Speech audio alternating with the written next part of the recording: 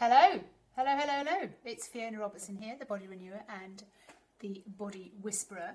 And today I'm on Agony Aunt Tuesday, and I'm going to be answering a letter and some questions from Jessie, which is the letter that I said that I would be answering today.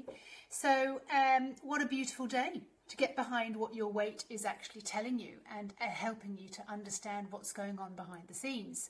So here we are, this is what we do, and this is my sole purpose, to help you lose weight. And I don't just mean physical weight, I mean the weight of the emotions that you're carrying around. I mean the weight of the mental torture that you're carrying around and all the judgments and criticisms of yourself that you're carrying around that are causing your body stress, which is making your body protect yourself and lay down fat. So I'm here to help you understand all of that and see what particular stories you have going on and how that's affecting how your body is representing that to you. So let's go into the letter that Jessie sent me and let's try and understand a little bit deeper as to what's really going on for Jessie. So thank you very much, Jessie, for writing to me. And again, Jackanory Tell a Story. This is what we're going to be going through today. So this week's story, which is what I said in the event, is about Jessie, and it's an agony aunt story. And she wrote to me and shared her story, and she wanted me to help her decipher what was actually going on for her, why she was gaining weight, holding on to weight, which is basically for all the women who are actually in my group, women winning with weight. This is what we're talking about. We're talking about what's going on behind the scenes. Can that be deciphered? Can I understand it on a metaphysical level, that there's way more going on behind the scenes than just overeating or binging, or even if you're starving yourself while your body is still not showing you the results that you want with all the effort that you're putting in. I know. All right, so I asked Jessie as well. So she sent me a letter and I asked her to answer these particular questions as well. I asked Jessie to answer the following questions to herself. What do you really and deeply want instead? And why?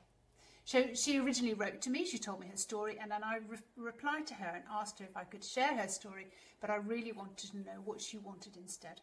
So this is Jessie's letter. Hello, my name is Jessie. I'm 48 years old, and I'm feeling trapped and caught in a place as a busy single mother and a business owner and desperate to lose weight. I rush everywhere, and now I get so out of breath keeping up with chores, work, kids, and I'm seriously worried that if I don't lose weight soon, I'll just keel over. I saw my mum gain weight and live a very sort of mediocre average life because of it, and I don't want to be in the same shape as my mum. My dad left her when I was 19, and sometimes I think I resemble her and her life, and it scares the pants off me. I'm a single mum now, and I asked my partner to leave as he was freeloading, and even after counselling, nothing changed. I will not be a doormat, so I asked him to leave. He does not support his kids or his children, and he's moved away, and I know I hold a lot of resentment there. But that's another story. I have been single for a few years and enjoy my life, but it's really feeling empty. I had a boyfriend and that was empty too, and I stopped it as I was just repeating an old pattern again. I was saving and I was supporting him too. I want more than anything to feel loved, and that means to have a soulful connection with a man who sees me, so that I feel safe and able to have intimacy, be open and vulnerable, which is weird as I come across as strong, capable, and a rather cold and cool person. But I know that this is my protection.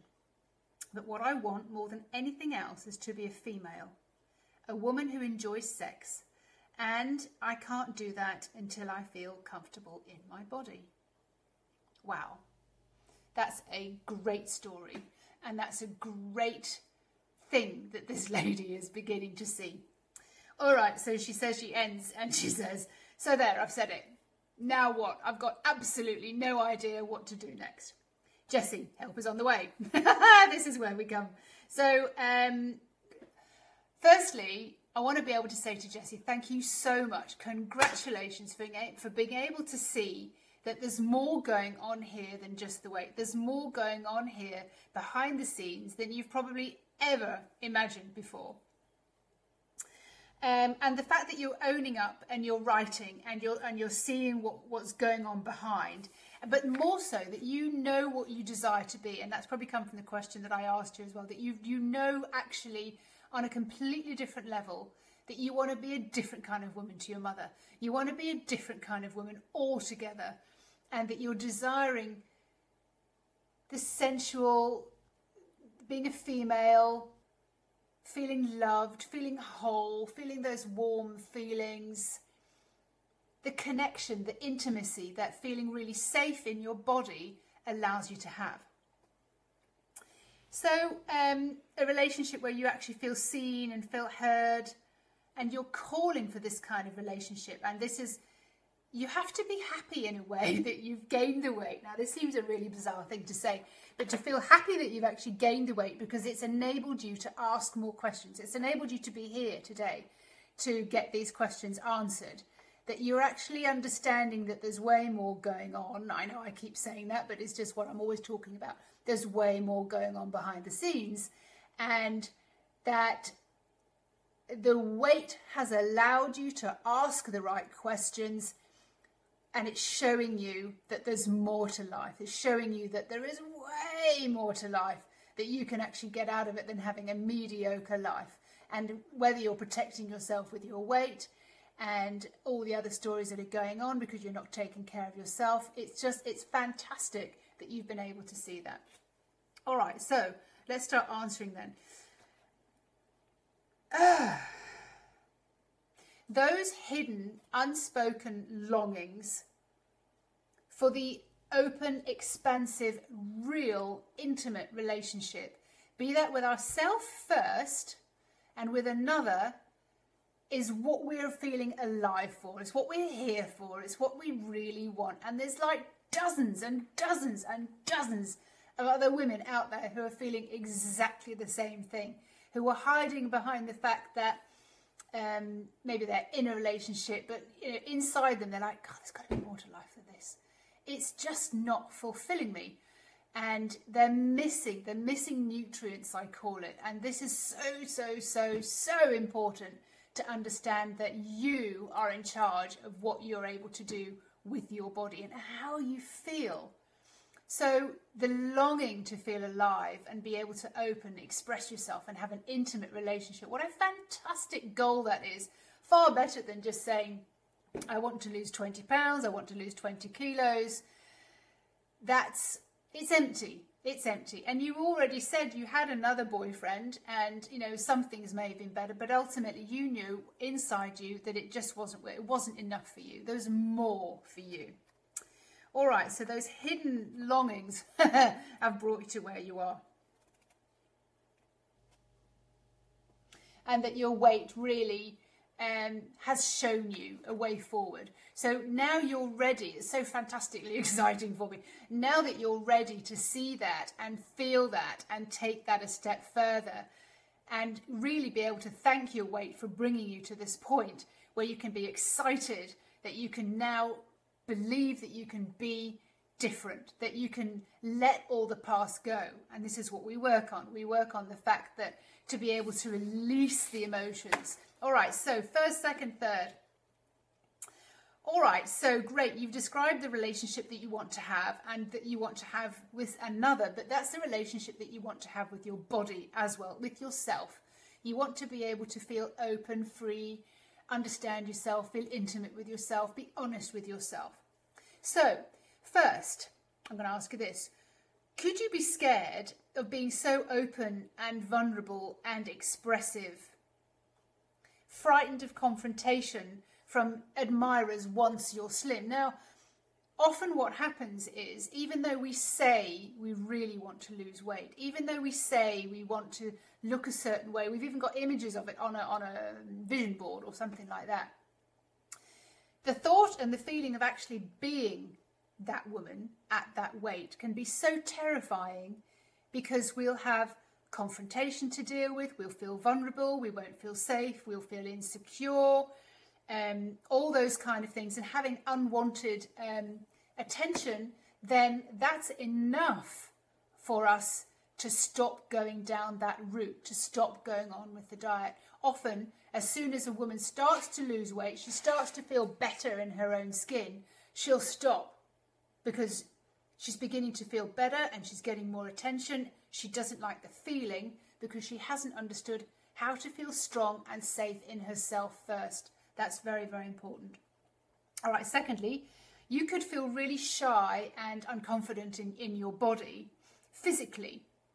And what that means is when you're in a relationship, even though you say that's really, really what you want, the fact that you're exposing yourself and you're feeling more vulnerable can make you feel very shy and unconfident in your body. That is enough to make you stop as well. Because feelings of dissatisfaction, disapproval, confrontation again, feelings of rejection may come up for you.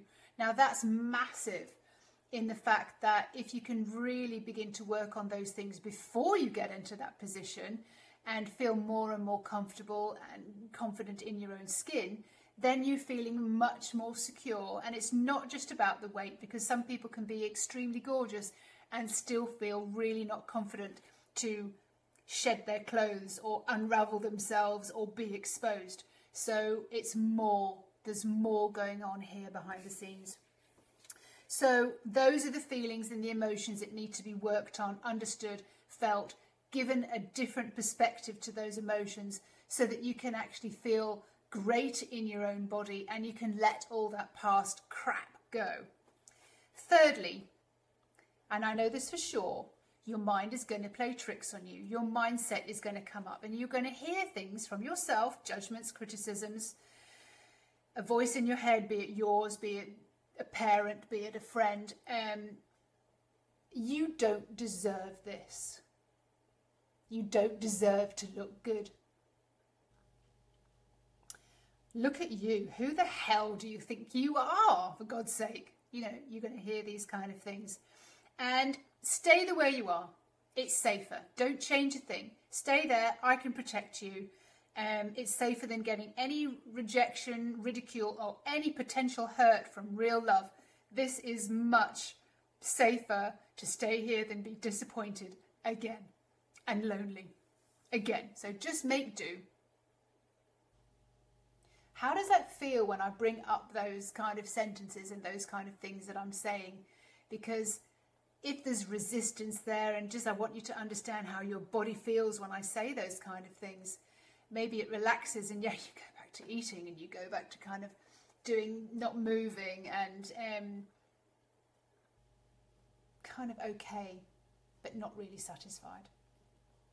So Jessie, are you ready to answer these kind of questions? Are you really ready to do the work? Are you ready to have that most fulfilling relationship, first with yourself and then with another, that just lights up your whole world, that allows you to feel open and vulnerable and enjoying life and feel really radiant and alive every single day? Can you embody that woman? Are you ready to embody that woman so that whichever room doing a lisp there, so whatever room you walk into, whatever situation you find yourself in, you're able to hold your own, you're able to find your own energy, you're able to find out who you are in that particular situation and handle it and grow up like an adult and be able to be the woman that you deserve to be, that you